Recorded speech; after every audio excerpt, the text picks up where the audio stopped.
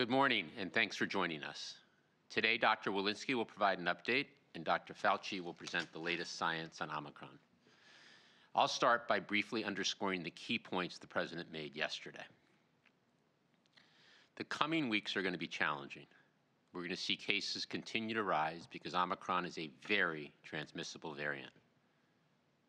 But it's important to stay focused on three things. First, we have the tools to keep ourselves, our loved ones, and our communities safe. And importantly, we have the tools we need to keep our schools open. The Biden administration has provided $130 billion in American Rescue Plan funding to schools to implement proven prevention measures, including ventilation and social distancing, and an additional $10 billion to support testing in schools. Last March, we put teachers and school staff at the front of the line to get vaccinated before most adults. Most teachers are vaccinated and now eligible for boosters. And all kids ages 5 and older are eligible for vaccinations. So we have the tools. We know how to keep our kids safe in school. About 96% of schools are open. Parents want schools open. And experts are clear that in-person learning is best for kids' physical and mental health and for their education. And the President couldn't be clearer. Schools in this country should remain open. Second, the impact of rising cases depends on a person's vaccination status. While we are seeing COVID cases among the vaccinated, if you're fully vaccinated, and especially if you've gotten a booster shot, if you're eligible for a booster shot, you're highly protected, and it's very unlikely that you will get seriously ill. But if you're unvaccinated, you have a good reason to be concerned. If you get COVID, you're at a high risk of getting severely ill, being hospitalized, and even dying. So please get vaccinated. Get your kids vaccinated. And if you're eligible for a booster, get a booster shot. And third, the Biden administration is deploying every available measure to help states, communities, and hospitals confront this Omicron challenge. Military doctors, nurses, and EMTs are now in place assisting local hospital staff in states across the country, with additional teams ready to deploy as needed. We've shipped 2.4 million pieces of personal protective equipment, PPE, in the last 2 weeks alone to help keep healthcare workers safe. We've established free testing locations across the nation, with additional new sites opening soon in Maine, Maryland, Nevada, Delaware, Texas, and Washington State. And we've worked aggressively to stock our nation's medicine cabinet with a diverse portfolio of COVID treatments. It's important to remember that we have more effective treatments available now than at any point during the pandemic. And yesterday, the President announced that he's instructed the team to double the U.S. government's purchase of the Pfizer antiviral pill from 10 million treatment courses to 20 million. In addition, we're working with Pfizer to accelerate the delivery of these pills, and will now have the first 10 million treatment cycles, courses, by the end of June instead of the end of September. These pills can dramatically decrease hospitalizations and deaths and are a game changer with the potential to alter the impact of COVID on people and on our nation. Bottom line, we have the tools we need to manage this surge in Omicron cases. With that, I'll turn it over to Dr. Walensky. Dr. Walensky. Thank you, Jeff, and good morning, everyone. I'd like to start by walking you through today's data. The current 7-day daily average of cases is about 491,700 cases per day, an increase of about 98% from the previous week. The 7-day average of hospital admissions is about 14,800 per day, an increase of about 63% over the previous week. And the 7-day average of daily deaths are about 1,200 per day, which is an increase of about 5% over the prior week. Over the last several weeks and over the holidays, we have seen a significant and rapid increase in COVID-19 cases. This increase reflects both cases caused by the Delta variant and, more importantly now, cases surging from the Omicron variant. Over the past month, we have seen the percentage of Omicron cases increase and the percentage of Delta cases decrease. Based on CDC genomic sequencing, we now estimate that Omicron represents about 95% of cases in the country, and Delta represents the remaining 5% of the cases. The sharp rise in cases and the emergence of the more transmissible Omicron variant emphasizes the importance of vaccinations and boosters. This week, FDA made several vaccine authorizations, and CDC followed these authorizations by making additional vaccine recommendations. First, FDA authorized and CDC recommended shortening the window in which people who receive the Pfizer COVID-19 vaccine can get a booster dose from 6 months to 5 months. Second, FDA authorized and CDC recommended that children ages 5 to 11 who are moderately or severely immunocompromised should get an additional primary shot of the Pfizer COVID-19 vaccine 28 days after their second shot to provide them additional protection. And today, CDC's Advisory Committee on Immunization Practices is meeting to discuss boosters for those 12 to 15 years old after FDA's authorization on Monday. I look forward to listening to the committee's discussion that will take place this afternoon. Current data demonstrate that receiving a booster dose is critical to provide protection against COVID-19 and the Omicron variant.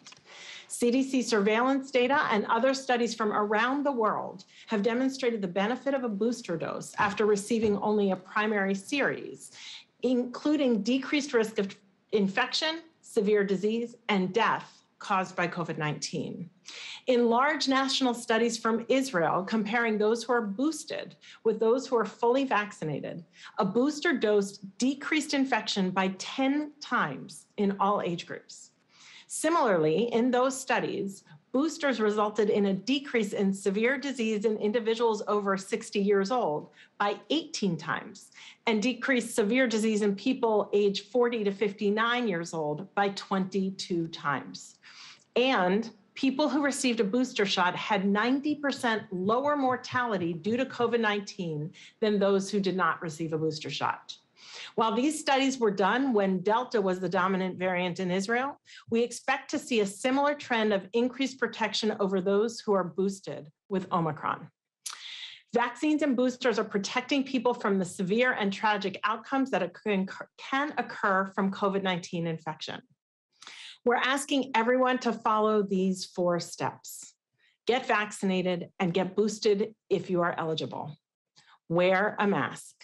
Stay home when you're sick, and take a test if you have symptoms or are looking for greater extra reassurance before you gather with others. So with that, thank you. I will now turn things over to Dr. Fauci. Thank you very much, Dr. Walensky. What I'd like to do over the next couple of minutes is talk about the Omicron variant and some concerns, particularly in the area of severity of disease. If I can have the first slide. I'm going to focus predominantly on severity, but let me just make a few comments to underscore many of the things that Dr. Walensky said. First of all, without a doubt, unequivocally, we are dealing with a highly transmissible variant that spreads rapidly. The data are overwhelming in that regard. Number 2, immune evasion. Omicron evades immune vaccine protection against symptomatic disease and to some extent to severe disease. However, as underscored by Dr. Walensky again, laboratory and clinical data indicate that booster shots reconstitute vaccine protection even against Omicron. Let's spend a moment now on severity of disease, which is less likely that Omicron will cause severe disease. I'm going to give you data from 4 separate sources just to underscore that, but then to end with a caveat. Next slide. These are data from South Africa. If you look at the 3 variants in blue, red, and yellow, with Omicron being yellow, and take a look at admissions, oxygen necessity, severe disease, and death. In each case, the yellow bar is significantly less than the red and the blue bar, which represent beta and delta. Next slide. If you look at data from the United Kingdom, from 3 separate sources, the UK Security Agency, the University of Edinburgh at Scotland, and Imperial College, each of these show that in various parameters of disease severity, Omicron appears to be less than Delta. Next slide. Although this data is a bit more preliminary, but nonetheless indications from Houston, Texas indicate that we are seeing similar situations here in the United States. Next slide. This slide is from Canada, again, showing that the risk of hospitalizations or death was 65% lower among Omicron compared to Delta, and the risk of intensive care was 83%. Next slide. If you go now to in vitro animal studies, these are interesting, but remember there is always a caveat associated with animal studies. And in a number of studies, ones that have done individually and pooled, in mice and hamster models, it was shown that the virus of Omicron proliferates very well in the upper airway and bronchi, but actually very poorly in the lungs, which actually goes along with, doesn't prove, but goes along with the concept that you have a very transmissible virus with upper airway secretion, but a virus that has less pathogenicity in the lung. Next slide. So let's look at the bottom line of what I said, and I'll get to the caveat in a moment. Multiple sources of now preliminary data indicate a decreased severity with Omicron. However, we really do need more definitive assessment of severity with longer-term follow-up here and in different countries. But the big caveat is we should not be complacent, since the increased transmissibility of variant of Omicron might be overridden by the sheer volume of the number of cases that may be of reduced severity, but could still stress our hospital system, because a certain proportion of a large volume of cases, no matter what, are going to be severe. So don't take this as a signal that we can pull back from the recommendations that you just heard from Dr. Walensky about the need for vaccination, for boostering, for wearing masks, and all the other CDC recommendations. So let me close with the final slide, just a word about children, because we've gotten asked about that. The Omicron variant so far appears to be less severe than the Delta, but remember the caveat. Rapid community of spread is seeing larger numbers of children being hospitalized, again, mostly among the unvaccinated. And about vaccination, just to refresh your memory, the Pfizer-BioNTech is now authorized and recommended for children from 5 to 17. Children from 12 to 17 can get a booster. The FDA authorized 12 to 15, and as Dr. Walensky said, today the ACIP will meet about that for recommendation. And finally, a question that many ask, and I'm sure many of the reporters who have children are asking this: what about kids from 6 months to 5 years? Those studies are ongoing now to get the right dosage regimen to get to where we want to be. And likely the clinical trial are ongoing and in individuals less than 5 years, hopefully in the first half, hopefully towards the earlier part of the first half, we may have some information so that we can vaccinate children of that age. I'll stop there and back to you, Jeff. Well, thank you, doctors. And with that, let's open it up for some questions. Kevin? Thanks, Jeff. We have a lot of questions today. Please keep your questions to one question. We'll get through as many as we can. First, let's go to Jeannie Bauman at Bloomberg.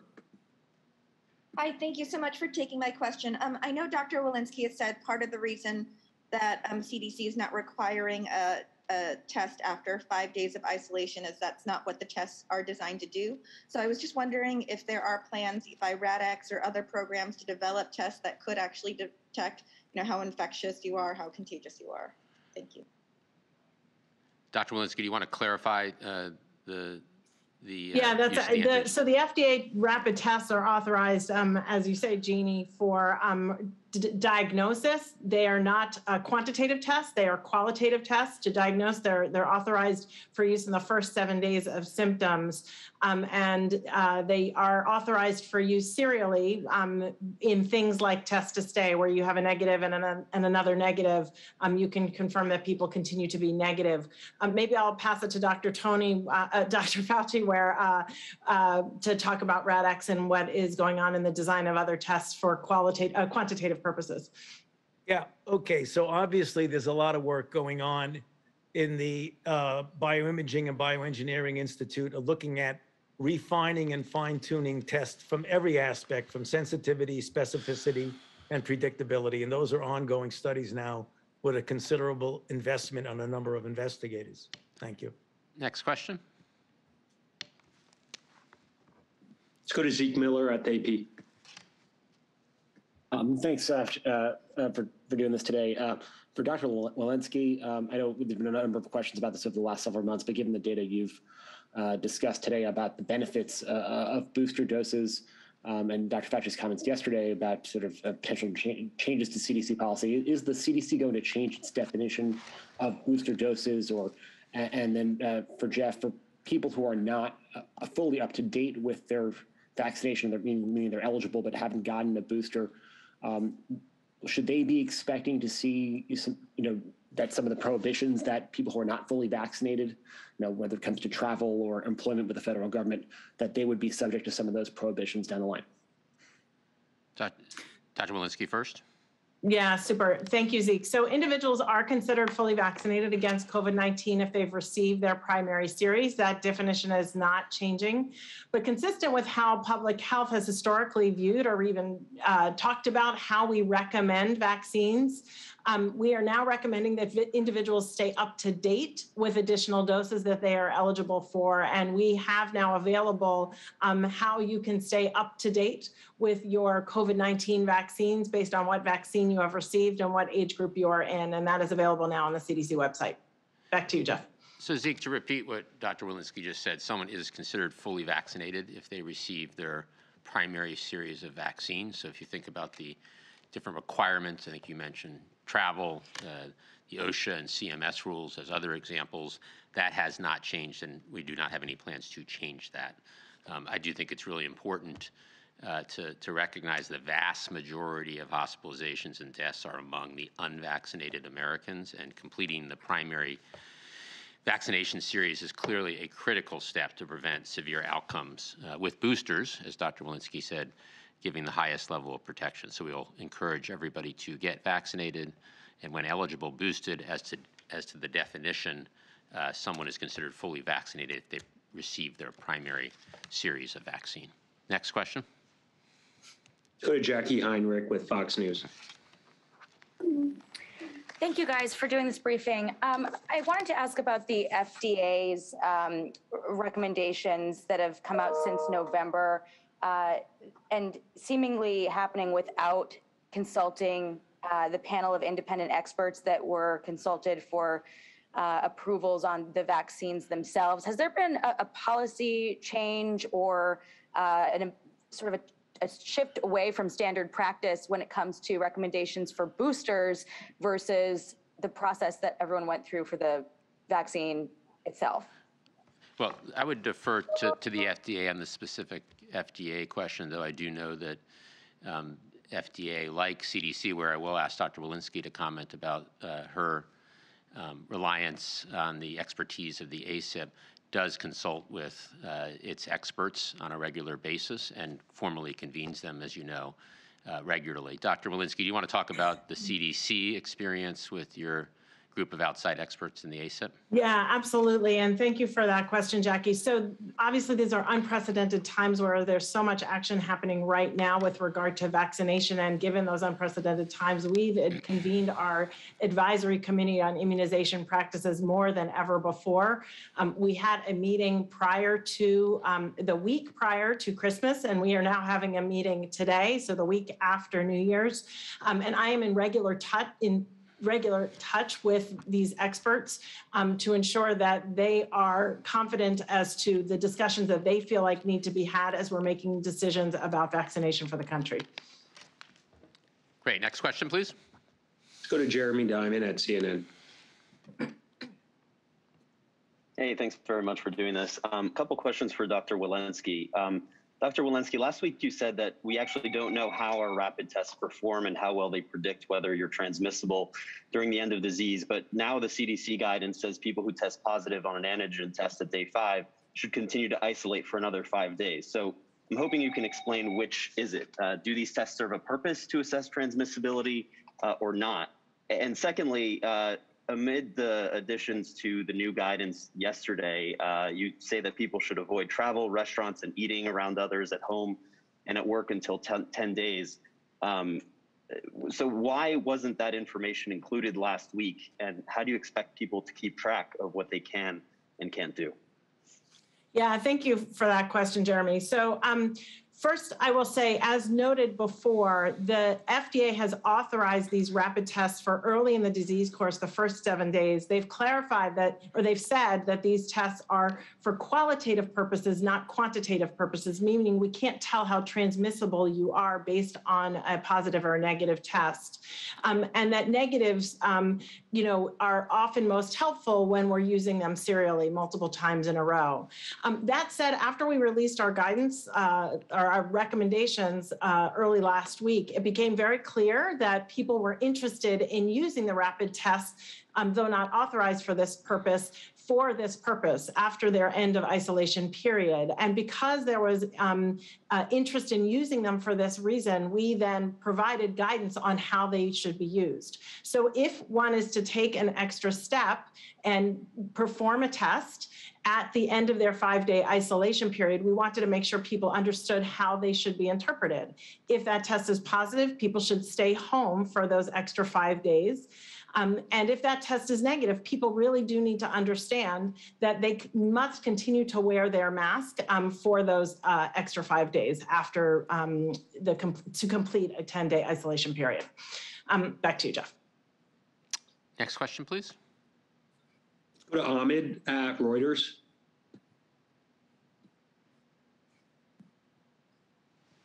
Hi, yeah, thank you.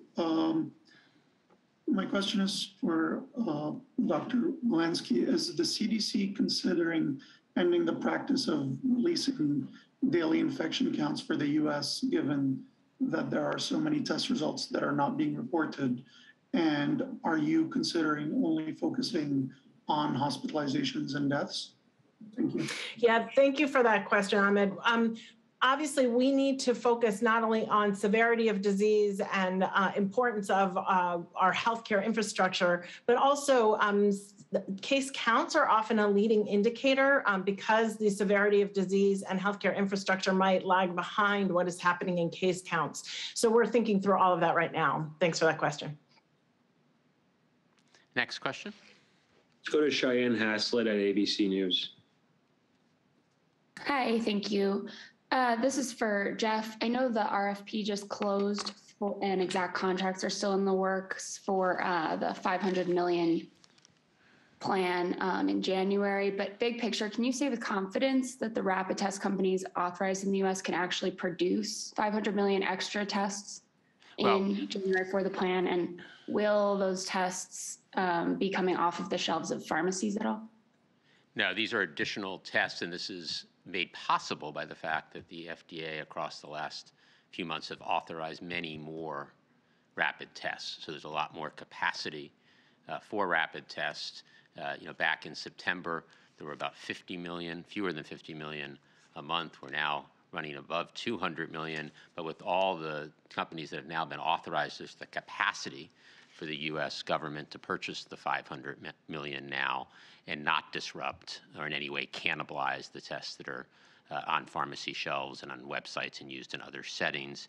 Overall, we're making significant progress on the 500 million. As of yesterday, as you mentioned, the public contracting process is closed. Deliveries of tests from manufacturers to the U.S. government will begin over the next week or so.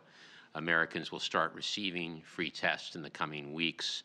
We will set up a free and easy system, including a new website to get these tests out to Americans. Obviously, this is an unprecedented action to have 500 million tests bought by the U.S. government and distributed for free.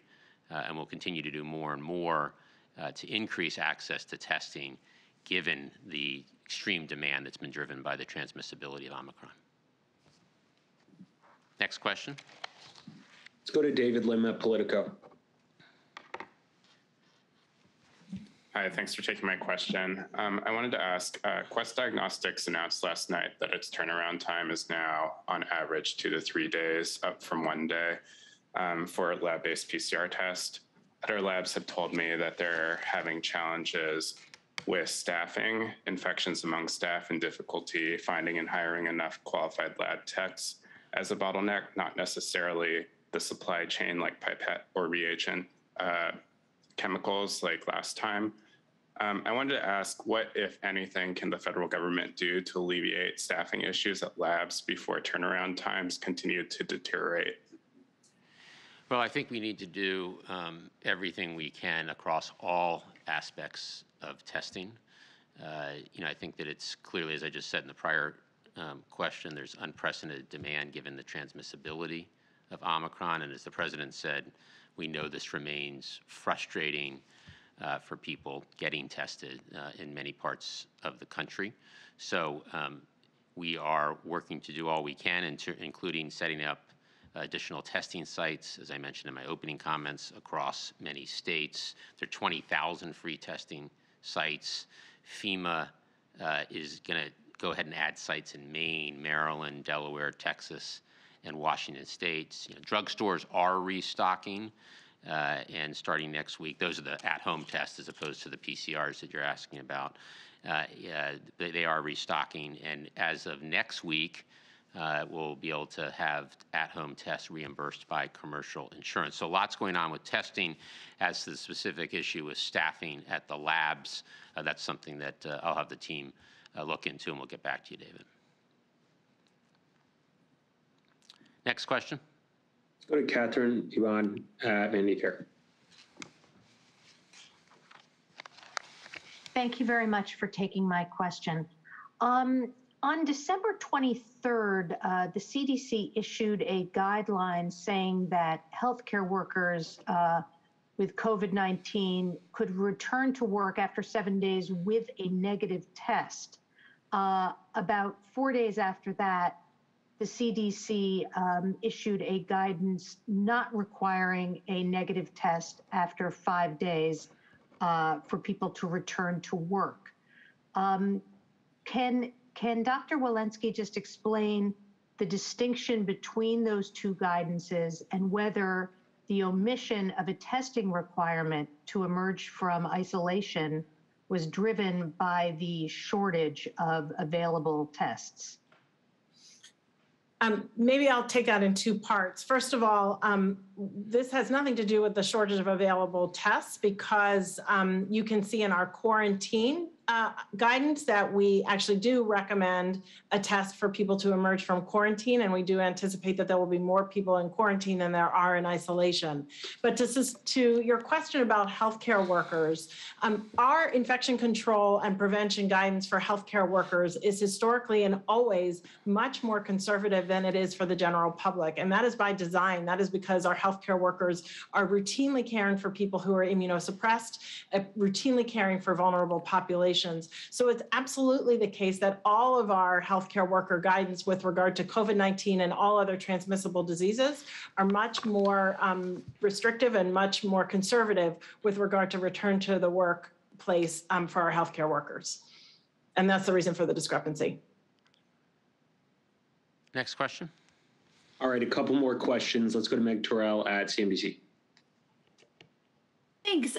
We've been hearing, folks have been noticing that the prices of rapid tests at retailers like Walmart just went up from the $14 at cost price. And the retailers say that's because this White House program that held the tests at cost for 3 months has ended. I'm wondering, obviously the 500 million free tests are coming and we're about to start getting the reimbursement for the tests, but was there any consideration or discussion about trying to continue keeping these tests at cost? And are you confident that when the insurers start to reimburse for the rapid tests, that we won't see the retail prices spike because insurance will cover them? So, Meg, thanks for the question. You are right. Amazon, Walmart, Kroger all stepped up a few months ago and did the right thing by selling at-home tests for the past 90 days or so. During that period of time, as we've talked about, we have worked to really scale up and expand the number of at-home tests, both the quantity and the choices, and there are now tests at lower price points, including single-pack tests. In addition to that, we have 20,000 free testing sites, and we increase the number of sites each day. As you said, Americans will start to get reimbursed by insurance, and so we can expect that those tests will be reimbursed by commercial insurance starting next week. So the 500 million new tests that are going to become available through the website, those are all going to be free. So the cost of getting a test should be free through reimbursement, through the 500 million, through the 20,000 sites for Americans who want free testing. Next question. Last question. Let's go to Sabrina Siddiqui at the Wall Street Journal. Thank you. In our coverage, we're hearing from a lot of parents who have children under 5 for whom there's no vaccine. These parents are boosted, but given Omicron's transmissibility even among boosted people, I think the questions they have are, one, is there a more specific set of guidelines for parents with children under 5? Should they be avoiding indoor gatherings or taking additional precautions to protect their kids? And two, what do we know about severity of illness and possibility of long COVID in children under 5? Well, let's do the severity piece first. Dr. Fauci, you covered some of this earlier. And then Dr. Walensky on any specific guidance for parents with kids under 5. Yeah. Again, just to reiterate what I said, I believe it was on the last slide, that in general, Omicron appears to be a less severe disease across the board, but the sheer volume of infections because of its profound transmissibility mean that many more children will get infected, and as many more children will get infected, a certain proportion of them, usually children that have underlying comorbidities, are going to wind up in the hospital. That is just an inevitability. Given the high degree of transmissibility, we should follow all of the guidelines of the CDC. One of the best ways to prevent infection in children who are not able to be vaccinated because of their age is to surround the children with people who are vaccinated and to do the important things of when they are out, make sure that if they're old enough to be able to tolerate a mask, put a mask on them, particularly in congregate settings. The CDC is very clear about that. Just follow those guidelines. Dr. Walensky, anything to add? I don't have much to add except to say that the best way to protect your children under 5 is to put a mask on if they're over 2, to surround themselves by people who are vaccinated and boosted, and then to take those precautions that you can as a parent, wearing a mask in public indoor settings, but taking all those layered mitigation strategies so that you are at lowest risk of bringing disease home to your children. All right. Well, thank you, everybody. Talk to you soon. Thank you.